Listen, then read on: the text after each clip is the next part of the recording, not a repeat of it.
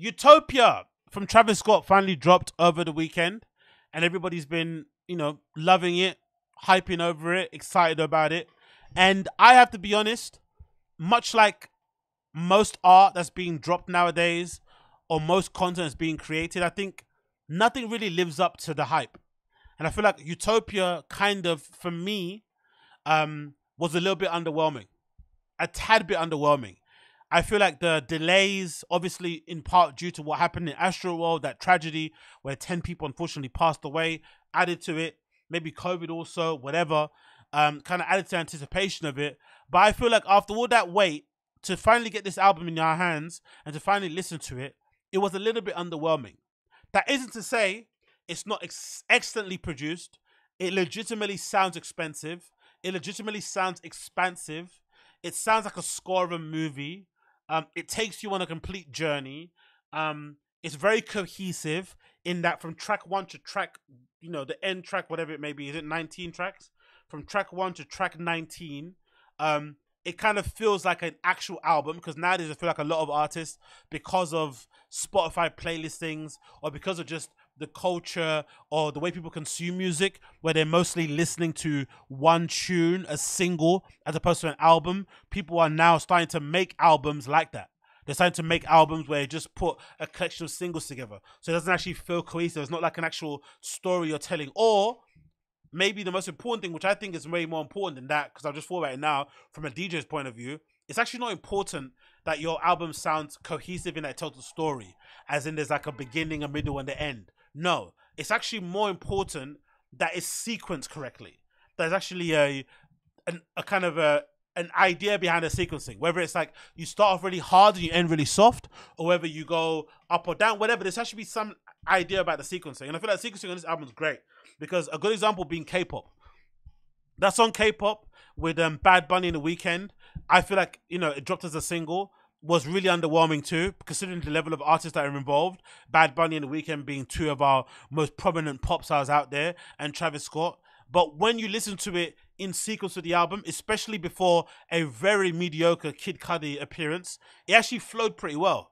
K-pop actually sounded pretty good. But I feel like as overall as an album, this was really underwhelming. And one of the things why it was underwhelming, and I say this with all due respect to Travis Scott, he has nothing to say. He has nothing to say. I feel like these records were kind of wasted on him.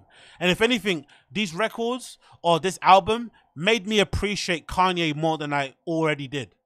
Because like your lump it with Kanye, he at least says something. He at least has a point of view.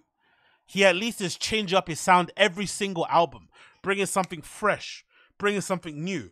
Obviously, his approach to making the album is absolutely insane, right? Getting everybody to dress in black and stay in a fucking locker room of a stadium, in a stadium somewhere, committing to not swearing, whatever it may be, right? Like, he approaches it with an idea of what he's trying to say, a story to tell, a POV, a fucking approach to fucking artistry. And I feel like, for whatever reason, one of Travis's strengths as an artist or as a person is that he's very kind of like bland.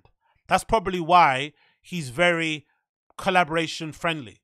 McDonald's, Nike, whatever, right? He's probably one of the only black hip-hop people I can think of, artists, right, out there, who's able to collaborate with fucking anybody. Because with the exception of the Astroworld tragedy, which was a fucking horrific incident, I still don't get how he kind of got away with that, to be fair. Because in my opinion, he was somewhat culpable for that tragedy. He didn't cause their, he didn't like, by his hand cause their deaths, but the actions that led up to it, he could definitely be responsible for some of it, in terms of his inability to kind of get the crowd to calm down and shit was not good. But that aside, Travis Scott is very brand friendly. And I feel like maybe because he's so brand friendly, that's probably why he also doesn't say nothing on his music. Because to say something with your music means you're going to be controversial. You're going to be in the Kanye West side of things, where it's always a bit of a gamble to kind of do a deal with you, because you might go and say some crazy shit later because you have points of view. Well, I feel like Travis Scott doesn't have any point of view. So it kind of peels through in his music. Like this fucking album, right? The first 3 tracks, or the first 5, no, fuck that. The first 10, right, are incredibly produced. They go on a fucking journey, like the instrumentation, the switch ups, the sound, the textures are incredible. But can any of you tell me, especially with Travis Scott fans, what did this guy say in any of these records? What did he say? What did he actually say? I can't remember. Absolutely nothing. Loads of croning, straight ups, loads of, like, nothing else was said. And again, these are all amazing tracks, fucking banging tracks, produced impeccably by some of the best producers out there. Most of the tracks, I think, have more than 2 producers or 3 on there that fucking contributing to the overall fucking finished record. But they don't say jack shit. It's so vapid, so empty. And for me, I have to be honest, this is representative of the current state of art nowadays. It's just empty. No one has anything to say. No one's interesting. No one actually lives an interesting life. No one tries to do interesting things. No one has an actual point of view. No one has taste. So all you get is this. And in my opinion, this is probably, weirdly as this point to make, this in my opinion is a reason why I don't believe this common trope that people put out there. And I've heard people say it. I heard somebody say it on the fucking podcast I love to listen to called Das Techno Team. Check them out. They have a really good podcast where they talk about club culture and stuff, and they're based in fucking Berlin and shit. And they were basically saying, oh, AI could never replicate what the scene's about or the DJs or the music because it doesn't have the vibes or the atmosphere. It's like, no, that's bullshit. Because in my opinion, Travis Scott, Taylor Swift, even to a certain extent, fucking Adele, that to me is as close to AI music that to me is a version of AI music. Because it doesn't say shit. It doesn't do shit. It just is there for what it's there for, lives when it lives, and it disappears when it disappears. But you don't remember anything from it. Now, I'm sure some of the fans of Taylor Swift and stuff will say different because there's some songs that you connect with. But in terms of its kind of cookie cutter, almost in through out, 1 year out for the other ability, that's what I feel like Travis Scott kind of does. It's all kind of AI induced. It kind of leaves me feeling a bit empty. And it's weird because the album, like I said, is expansive. It takes you on a journey. The tracks are sensationally produced, very expensive, clearly. Loads of texture in some of the sounds, like everything you want. But in terms of his ability to say things on the record, to have a point of view, whatever, nothing is said. Zero, in my opinion. It's a real disappointment, personally. Very, very, very underwhelming. But hey, what do I know? One thing that wasn't underwhelming has definitely been the approach to it. And people will say, oh, no, he's about the music, about the artistry. I beg to differ, as Brendan Schaub would say. I beg to differ that he's about the artistry. Because if he's about the artistry, then another thing I've seen off the back of this fucking Utopia album, look at the amount of fucking merch that's being pumped out for it. That makes me think now that clearly albums now are being used as an opportunity to just pump out fucking product. That's it. Let me just sell you shit. So instead of actually producing good music, actually saying shit, you're actually using albums as a weird audio like an audio sensory business card, if that makes any sense. An audio fucking billboard to get people in to kind of then buy the stuff that you actually want them to buy, which is the fucking shoes. He's put out, look at this, look how fucking shameless this is. A pair of Travis Scott, allegedly, Utopia Nike Air Force Ones that just have the Utopia fucking thing ripped into the fucking bottom of a pair of Air Force Ones.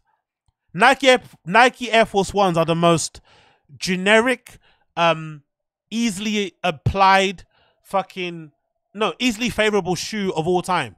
There's probably not a person on earth that does not like a pair of Air Force Ones, especially in all white. Everyone's gonna like them. So selling this as part of your fucking bundle for an album is, for me, a legitimate example of a cash grab and not caring about the music. But there's more. Tons of merch. That briefcase that you saw him carrying around everywhere, of course, merch. Collaboration with Cause, of course, more merch. St. Michael collaboration. Utopia t-shirts. Fucking posters. Movie posters. Vinyls, like all out on the same day. as the album drops, all this stuff is available to buy instantly. Instantly. So the music doesn't say shit, but if you want to fucking say something about the music you listen to, by wearing something and listening to it, you buy the fucking art. You buy the fucking clothing. You buy the fucking shoes. How fucking horrendous and heinous is this? The lack of shame is fucking frightening. And for me, this is a good example of why artistry nowadays is so dead. Because this is what's most important. Because probably, this is what's probably going to make the most money for the guy. Right? The ability to, because you imagine, merch sales on their own, more money in his pocket. But then also, the ability to sell more first week will probably increase your ability to book more shows, which would mean more money in your pocket. So it's demonstrably way more advantageous, for you to go and have all of this fucking merch behind your fucking album as a bundle or whatever it may be, so that you can obviously boost the first week sales and improve your ability to make more money. Which then in part means the art itself suffers. Which then means the fans of your actual music are the ones that get shafted. It's absolutely horrendous. Empty, vapid shit. In my opinion, all of these designs could be generated via AI. And in my opinion, all the things that Travis Scott said, not the music, the things that he said, the words, you could put that through an AI bot and it could probably do something similar. So all people on their high horse about AI not being able to replicate the human touch and we're all fucking, you know, these highfalutin artists. Nah, mate. Most people are not. Most people don't know how to make great art. Most people don't have the capacity to make great art. Most people don't have enough time to meditate and sit with their thoughts or actually do the work or do the research needed to produce great work. So all you get is mediocre shit. And, you know, which then feeds into people listening to mediocre shit, reproducing it, and we just get into this weird fucking cycle. It's fucking heinous.